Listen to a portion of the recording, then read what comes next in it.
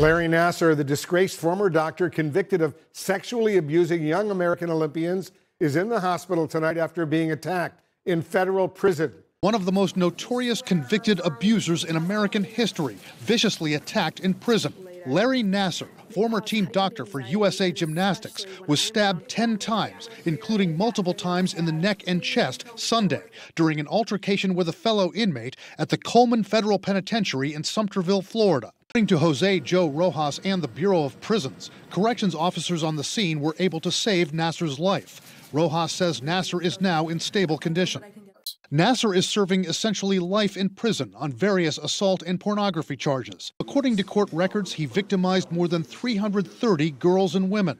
All right, let's turn now to someone who knows that prison well.